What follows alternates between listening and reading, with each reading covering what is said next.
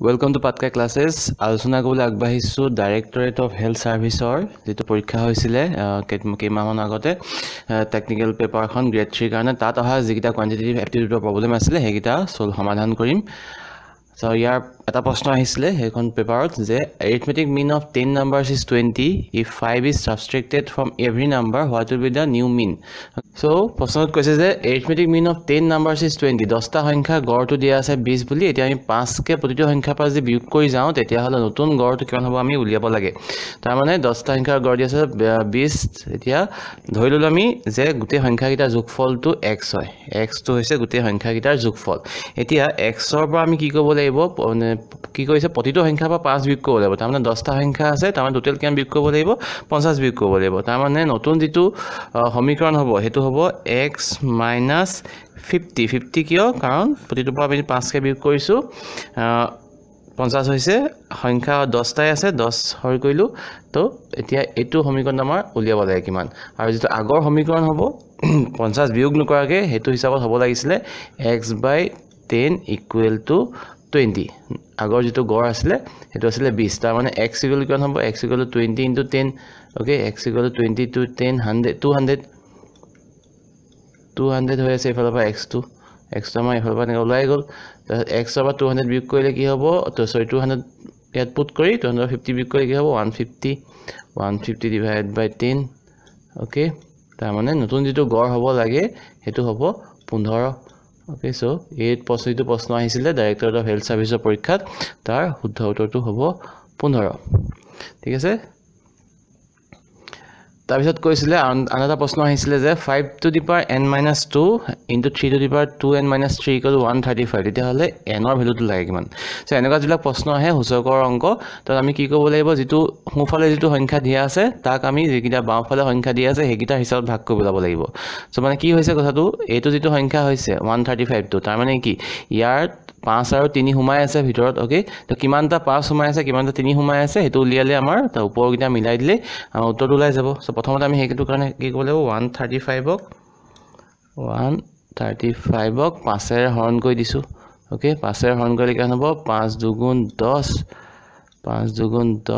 তাৰ পিছতে 10 ৰ পৰা 3 নামিলে 35 হল 5 7 * 35 তাৰমানে 5 * 27 হল ওকে ভাগ কৰিলে 135 টোক 127 ক প্ৰথম লিখি লৈছো বাৰু তো 27 ক তো তেনেকৈ ৰাখিলে নহব 3 হিচাপ ভাগ কৰিব লাগিব এতিয়া আমি 3 কিমান হয় 27 ভাগ কৰিলে 3 3 * 9 3 9 * 27 তাৰ মানে 3 কিউব হ'ব আমাৰ 27 আৰু 5 ৰ ওপৰত একো নাই তাৰ মানে 5 ৰ আমি 1 বুলি হৈ যাব পাৰো ওকে একোন থাকিলে আমি 1 বুলি হৈ যাব পাৰো এতিয়া সমীকৰণটো যেটো আমাৰ কোৱেশ্চনত দিয়া আছে হেতু মতে কি হ'ব 5 ৰ ওপৰত কিমান আছে n - 2 আছে ওকে n - 2 আছে 3 ওপৰত তেনেকে 2n - 3 আছে 2n - 3 তাৰ মানে এতিয়া যদি মিলাও প্ৰথমটো মিলালে হৈ গল মানে 5 ৰ ওপৰত হ'ব লাগে 1 সমীকৰণটো মতে আমাৰ আছে n - 2 ওকে n - 2 আছে হ'ব লাগে 1 তাৰ মানে n কিমান হ'ব তেতিয়াহলে ইয়াৰ পৰা n = হ'ব 2 টো ফালে গুছি গলো উল্টাই দিলো n = 3 হ'ব ওকে সো n = হ'ব শুদ্ধ উত্তৰ 3 আৰু এটা প্ৰশ্ন আহিছিল কৈছে যে সুমা নামৰ ছোৱালীজনী বয়স Suma is twice as old as her brother তাৰ ভাইকতকে তাই দুগুণ বেছি তাই বয়স 6 বছৰ পাছত in 6 years time the sum of their ages will be 39 years 6 বছৰ পিছত হেহঁতৰ বয়সৰ যোগফলটো 39 হ'ব তো বৰ্তমান বয়স কিমান হদিছে okay very easy question so প্ৰথমে আমি ধৰি ললো তাৰ বয়স ভাইকৰ বয়সটো ধৰি ললো x বুলি ভাইকৰ বয়সটো x বুলি ধৰিলো কাৰণ ভাইকৰ বয়সটো কম হয় তে সুমাৰ বয়স হ'ব কিমান twice x ওকে এটো হ'ব সুমাৰ এটো হ'ব সুমাৰ ব্ৰাদাৰৰ ওকে ব্ৰাদাৰৰ হ'ল এতিয়া কৈছে 6 বছৰ পাছত হেতৰ যোগফলটো 39 হ'ব এতিয়া 6 বছৰ মানে কি হ'ব 6 বছৰ পাৰ হলে দুইটাৰ লগতে 6 6 যোগ হৈ যাব ওকে দুইটাৰ লগত 6 6 যোগ কৰি আকৌ যদি আমি হে তেহেতৰ যোগফলটোক আমি যোগ কৰি দিও ওকে এটো হ'ল ব্ৰাদাৰৰ বয়স 6 বছৰ পাছত এটো হ'ল সুমাৰ বয়স 6 বছৰ পাছত আৰু দুইটাৰ বয়সৰ যোগফলটো এতিয়া হ'লগে 39 আফটাৰ 6 years সো ইয়াৰ পৰা আমি কি হ'ব x 3টা হ'ল 28x +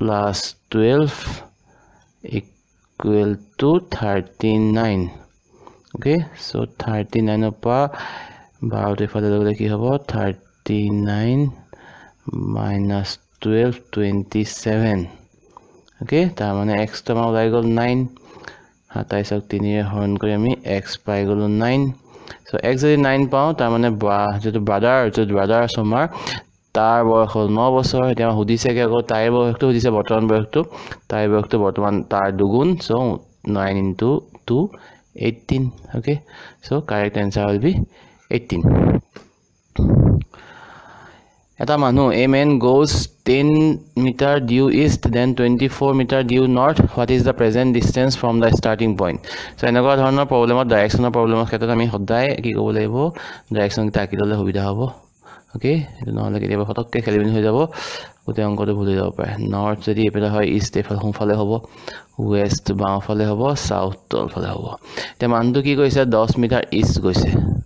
এপিনে 10 মিটাৰ গ'ল ইষ্ট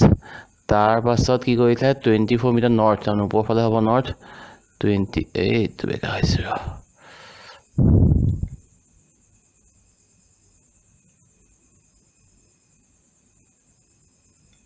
কবা কৈ দিছো সো প্ৰথমতে আমি ডাইৰেকচনটা লিখি ললো এটো হৈ গ'ল নৰ্থ এটো হৈ গ'ল ইষ্ট ওয়েস্ট সাউথ এতিয়া প্ৰথমতে গ'ল 10 মিটাৰ ইষ্ট তাৰপিছত সিধা সিধি গুছি গ'ল 24 এপিনে 24 গ'ল এপিনে 10 গ'ল এই মাজৰ এংগলটো 90 ডিগ্ৰী হ'ব দেই কোন বেকা বেকি হৈছে তো এতিয়া সুধিছে প্ৰেজেন্ট ডিসটেন্স তো কিমান স্টাৰ্টিং পইণ্ট আছিল এটো এতিয়া প্ৰেজেন্ট পইণ্টটো হ'লগে এটো সো আমাক এই ডিসটেন্স টো উলিয়াব লাগে সো এনেকুৱা ধৰণৰ ৰাইট এংগল ট্ৰায়াঙ্গলৰ যেটো আমাৰ এডাল দীঘল বাহুটো থাকে হেতু লোৱাৰ ফৰ্মুলাটো কি হয় যদি a হয় এটো যদি b হয় এটো c হয় তেতিয়া হলে পাইথাগোৰাছৰ ফৰ্মুলা মতে a square equal to b square plus c square okay a square equal to b square plus c square ইটো পাইথাগোৰাছৰ থিওৰিয়াম আমাৰ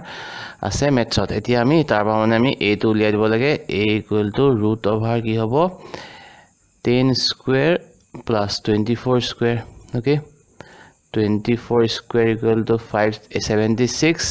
10 স্কয়াৰ ইকুৱেল টু 100 হ'বগে আমাৰ 676 আৰু 676 হলে 625 26 26 কৰিলে ওলাব ওকে 25 ৰ ওপৰটো হ'ব obviously সো 26 ওলাব ইয়াৰ আমাৰ উত্তৰ তো শুদ্ধ উত্তৰ হ'ব আমাৰ 26 মিটাৰ ওকে সো এইটো ভিডিওত একিটা কোৱেশ্চন আলোচনা কৰিলো অতি সহজ প্ৰশ্ন আহিছিলে তথাপিও আমি চাব লাগে সদায় প্ৰিভিয়াস যিবিলাক পেপাৰ আহিছে কেনেকুৱা ধৰণৰ প্ৰশ্ন আহিছে সো হেবিলাক প্ৰেক্টিস কৰিলে আমাৰ আইডিয়া এটা হয় সো নেক্সট ভিডিওত আমি আন এটা পৰীক্ষাৰ প্ৰশ্নৰ উত্তৰ কৰিম সমাধান